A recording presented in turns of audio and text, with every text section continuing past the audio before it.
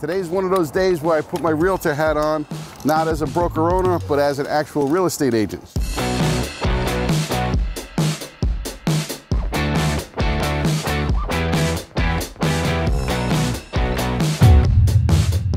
So, we're here at a new listing that we're going to be putting on the market within the next 5 to 10 days. And we're going to get ready by doing some photography. And I highly recommend using professional photographers whenever possible. Not that I'm a pro, but I'm really good at it. It's actually how I put myself, it's how I made my money during my high school days. I studied photography for 3 years in high school. It was the only class for 3 years in high school that I actually liked, and I actually went to every single day. I was not the most avid student in my high school days, but I found something that I loved and I made it work.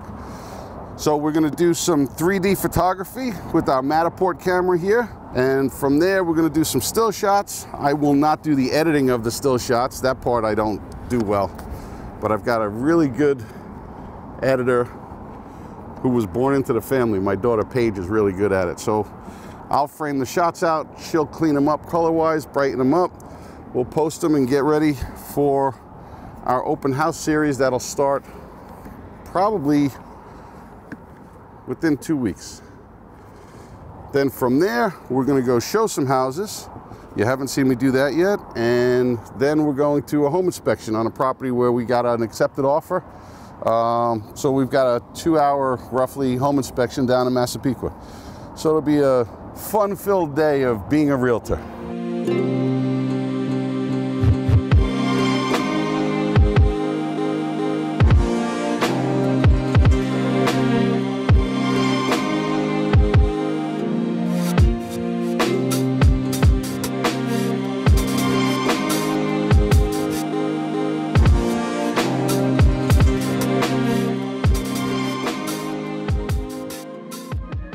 You know, do we do this kind of work and production on every listing? And the answer to the question is most of the time, yes. I believe that any home of any size deserves to be shown in its greatest light possible. And the first showing is clearly always the online production. So pictures, videos, and in our case, we own the 3D Massapequa camera, so we like to do the virtual tours. So that's what we're here doing to start off the day. Is it normal for every property? I would say 95% of all the homes that we put on the market, we run through this process. It's one of our systems. It's one of our beliefs in that it does work. And it definitely does help move homes and get better activity. The more activity you get, the more demand for a house. Clearly, the higher we can get on an asking price if the home is done well. And the sellers have gone above and beyond in packaging this house for us today to show in its best light possible. So we're going to keep moving around the house with our camera, and we'll show you the 3D tour later today. One of the things I highly recommend when you're listing your home, whether you're having your realtor take the pictures or an outside company doing it, I always recommend that you get at least 3 or 4 shots from every single room. Reason why is when you put a house on the market through the multiple listing system, you put your initial set of photos in there, and you want 1 or 2 good shots of every room depending on the size. But if your house is going to be on the market more than a couple weeks, one of the things we highly recommend is that you have those photos changed out on a somewhat regular basis. The reason why is on most MLS systems, when you make an update to the listing, it actually moves it up towards the top of the list. So when people are going in and doing their searches, when realtors are doing their searches, the house kind of gets refreshed. So having that different perspective come on board every couple weeks is always a great idea. Just a helpful tip. Always ask the realtor or the photographer to make sure that they get at least 3 or 4 good shots of every single room in the house.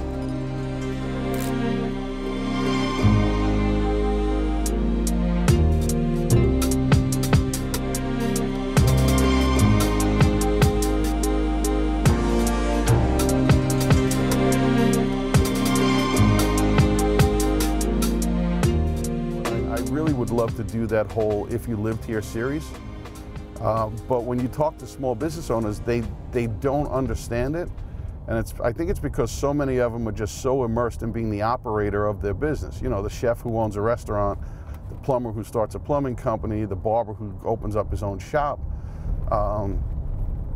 that they don't take the time to understand the importance of marketing and networking and getting the word out there. And it's like one guy in a barbershop said to me, why in a million years would I ever want to do that? I said, A, your fear of what's it going to cost is nothing. I'm going to do it all because I want to build my audience. Where it works is like you look at guys like you know, Charlemagne when he put his book out and how him and Gary teamed up, and Gary went on the Breakfast Club. Why? It was to expose Charlemagne and the Breakfast Club's audience to Gary's audience, and vice versa, Gary's to Charlemagne's. And these two guys did not have that much overlap in their world. But now all of a sudden you hear them talking about each other, and their followers start to follow each other. So I look at it from our standpoint and say, you know, we may only have 600-800 followers who are actual real people in the area. But if I could get 20 or 30 businesses that each have 200 or 300 followers who are local to my market, whose businesses could bring value to my customers and clients, I can expose my audience to them, which hopefully will get them more patients, customers, clients, and hopefully vice versa. I could pick up a few from them as well to help spread the word of what we're doing. So that's part of why I really got to sit down and take a hard look at, move away from focusing so much on the tactics of what we're doing with social media and come up with the real strategy to say, how are we going to do this? How are we going to build the audience? Why do we want to build the audience? And what do we want to make? What do we want to build that audience for? What's the purpose? So it's, you know, I do a lot of the charity things I do because I feel it's the right thing to do. But at the same time, I was at a fundraising meeting a couple weeks ago, and there's your typical networking going on there. And these are all people of like mind. So why shouldn't, you know, you want to do business with people who know you and like you and trust you. And networking is a great way to do that. But, you know, just because I'm raising money for a good cause doesn't mean I can't create an opportunity to grow my business as well. Not that that's the reason why I'm doing it, but I also look at it and say, hey, if I can make more money, I could also give more away. So it's why I really want to get back to focusing on that, you know, if you lived here kind of video series. And I think I need to come up with almost an intro promo package to send to all these local businesses to explain to them what we're looking to do, who we are, where we're looking to go, why we're looking to help them. So we'll see what happens. It'll be interesting. All right, so a quick pit stop back to the office. And now we are on our way to our next two meetings in Massapequa. We're going to show a brand new listing that hit the market, I want to say 6 days ago. Surprisingly, they've chosen not to do an open house. But from what I've been able to gather off of the MLS info, it looks like a well-priced house in very good condition in what's becoming a very desirable town. Massapequa and Massapequa Park. We've noticed over the last couple of years a lot more activity, a lot more sales. Prices are increasing very consistently. So all those signs that everyone's panicking about a market downturn, it's not here yet. And my guess is eventually when there is a correction, the sky will definitely not fall like it did back in 2007, 8, and 9. We'll see a minor hiccup. Things might slow down a little bit, but interest rates actually dropped again this year. So there's it makes sense for people to get into it. And for the most part, most people have made their fortune in real estate, and owning a home, in my opinion, is still the smarter investment. Aside from the fact that it's yours, you get to do what you want with it. If the market keeps increasing at the rate it has, it'll outpace the S&P 500 like it typically has within a point or two over many years. And if you go back over the history of the last 100 years, they both pretty much move at the same pace, just at a slightly different time. So if you're thinking about buying a house and you're paying rent right now, you're paying somebody else's mortgage, you might want to think about it. There are some programs out there, if you're a veteran, where you literally could put zero down, and FHA loans at 3.5%. And there's so many good loan programs out there for people who who may think they're a troubled borrower because they're self-employed and they don't have the consistent income. We met with one of my lending partners a couple days ago to talk about options and how people who own small businesses really can get into a home based off of their own company's revenue. There's just so many options out there right now. But if you're thinking about it, you should do some digging, do some research. Obviously, we're always here. That's what we do. We consider ourselves information providers before we become salespeople. And I think you should all consider it if you don't own a home yet. Refrigerator built in, as well as a nice 4-stool granite countertop. Okay. You know, it's really tasty. Good deal. A pool or a fountain? There is both. Oh, really? We have a pool, and there's 2 fountains, and there's also a fire feature, which is the fire pit alongside of the pool that lights up beautifully. Okay. You want to start out there, or you want to start in here? It's got the 60-inch TV that stays with the house also. It's attached. It's Okay. covered. Pulls out, turns, flips, whatever you want. Nice. So feel free. You go Beautiful. anywhere you'd like to go. I appreciate it. All right, Thanks so you're much. welcome. It's my pleasure. Excellent. Come on, we'll start out that way. There's the TV. Yeah. Oh, cool. Yeah, that's what I got in my backyard. I love those things. What's that? The TV stays out all year. Really? Yeah.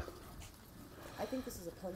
Heated in-ground pool with waterfalls, attached garage, attached gas fireplace. Kind of like it. Yeah, it's small, so it's probably like a 4-foot pool. Yeah, it's not a real in-ground. Yeah. Well, This was a renovation, and they're moving somewhere else now. Oh, okay. They got a little one, obviously. Couple daughters. Good. All right, well, let me go. I love you. It really is nice. All right. Thank you very much. Nice All right. Nice to meet you. All right. Take care. Thank you. So it becomes exactly what you said. It's a matter of if we find anything earth-shattering over here, there's always an option. Earth-shattering, considering if we're able to pull that off, the other one, Right. we're in better shape, I think. Even Well, though this is beautiful. because it gives you the chance to do everything your way. You're not moving into someone else's house. You're creating your own. If that was 700 and that was 690, Right. that's a whole nother Different story. Yeah.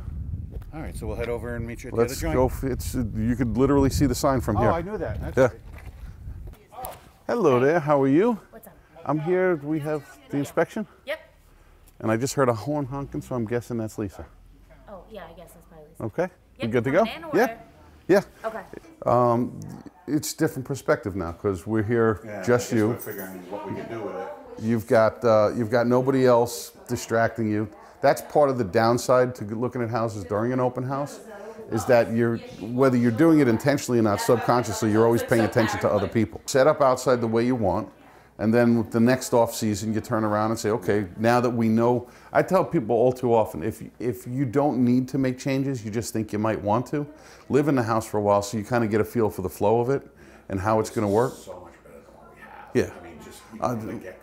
Just space alone. You walk in, and I mean, you can spread out when you get here. When there's 6 of you in the other house, that's a challenge. Because I was just going to say, potential could either be really expensive or really creative. You know, and creative sometimes can be really expensive. Yeah. But there's a lot of options, like you said. I mean, there's got to be some way you could do something over here if you wanted to. Well, the bathroom's behind that wall. Right, but I'm saying even if you wanted to build something out, if you wanted to move this and put something there on the walls. You wanted to build a pantry or something like that, you could put in here. You get a break front, you could put it right up against the wall if you don't want to build. Too close because the door. Right, but you know, this is a 6-foot table. You've got a decent amount of room You know what? here. I'm going to go outside while he's outside. All right, so Lisa, welcome home. Yep. Done. Yeah, so what we've been doing is we shoot one episode, and it's anywhere from 5 minutes to, I think we got one that's like 30 minutes. But then we strip out 1-minute pieces as well, and we put them on Instagram. And we're going to start filling them all in on YouTube and everything else, and just kind of create that footprint. That's cool. And I look at it and say, over time, I think more and more of that kind of stuff is going to become important. I do too. As a broker, I look at it and say, I would love to build an in-house media team so everybody can do it. Right. Whether it be you get a full episode or a bunch of micro pieces or whatever it is. But I think if you do it and you leverage it, there's a lot of opportunity I there. do So too. I do too. And so- I think we're one of the few. I don't think a lot of people There's- like to do it. most people don't get it. It's like I said to someone the other, I actually said on a video, I said, if you want me if you want to list your house for sale, I'm not the person. If you want to sell your house, pack your shit and get out of my way. Let me do my job.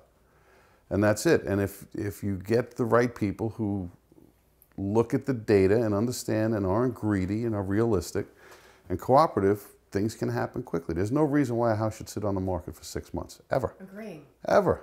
How long is this one up? Couple of days.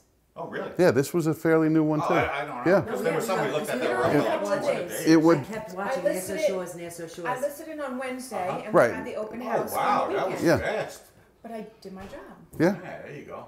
No, And we that's saw the- a couple that were 200 or 300 days old, right? Yes. Well, that's crazy. And I don't mind showing those, but you've got to understand, we'll come in and 99 times out of 100, it's just ridiculously overpriced. All right. Patio's pretty decent. Oh, your cover? It's in the garage. Oh, It's thrown just on what you top of thought. two. That's what you thought. It looks like it's in fairly good shape. But the problem with that is when they have them like stuffed in the garage, they tend to get mold on them Yeah. underneath, depending on if they put it away wet. And then they could get moths from it. Okay. That's why they normally send them to a company. The company cleans them, the company puts them away. But it's fairly new, it's not that old. Good, Okay. So you might get a few more years out of it. good. All right. Good. A few locks have to be adjusted, a few doors have to be adjusted. So it's all stuff like, you know, once you start going into a room and doing some spackling and painting, you're going to touch up some of those But things. it's nothing anyway. that we should say we were going to try to chisel them. We're not, right? Not really, no. Okay, All right, good. because I don't want to jeopardize. But that's what I'm looking at. I'm saying there's from what I'm listening to, and I'll take a look at the report too if you want, but there's nothing on there that makes me say this has got to be a deal breaker or this is going to make us go back.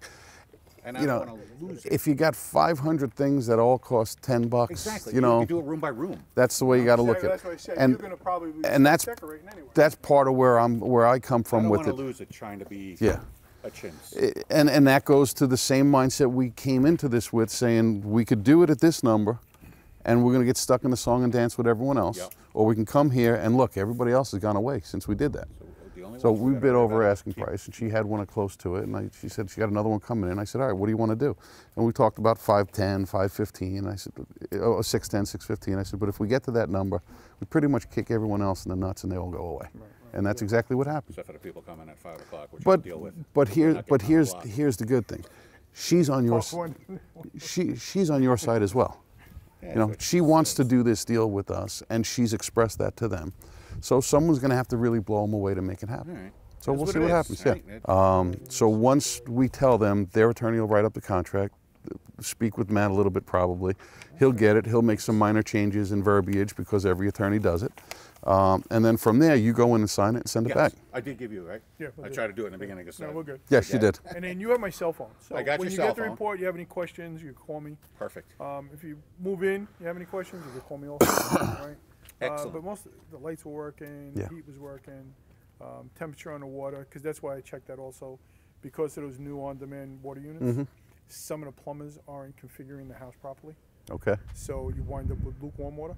Okay. Okay, so the water coming out of the tap in the kitchen was 122 degrees, Okay. which is fine. Yeah. All right. Thank you, sir. Sir, Thank you nice so much, meeting Joe. I Thank you very appreciate much. it. All right, call me if Yeah, you need look. anything. Will All do. right? Thanks. Take care. Joe Zambelli, expert home inspections. Use that word carefully. Not too many people deserve it. Thanks, my friend. I appreciate it. Yeah, it's been 8 years since I seriously worked with a buyer. It's been a long time since I did that. It was like riding a bike.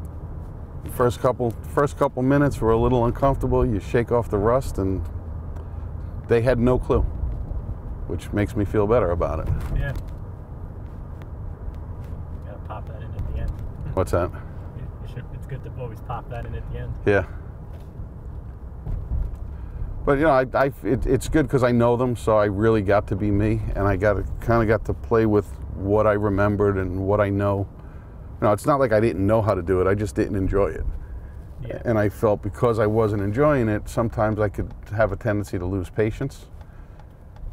And I still find it to be very stressful for me personally. The buyer side of the business is much tougher for me because of that patience issue. But I can manage it from afar. But the actual showings and going through that process and the scheduling, it's just challenging for me. And I know there are people out there who absolutely love it. And that's why I'm looking to grow the team, so I can give people the opportunity to do the job that only that they love to do. You know, there are some agents who love the listing side of the business. There are some who love the buyer side. There are many who do both and do it well. But I would love to find a handful of people who love building those relationships and getting to know people so that they can go make a good living doing only the part of the business that they really love.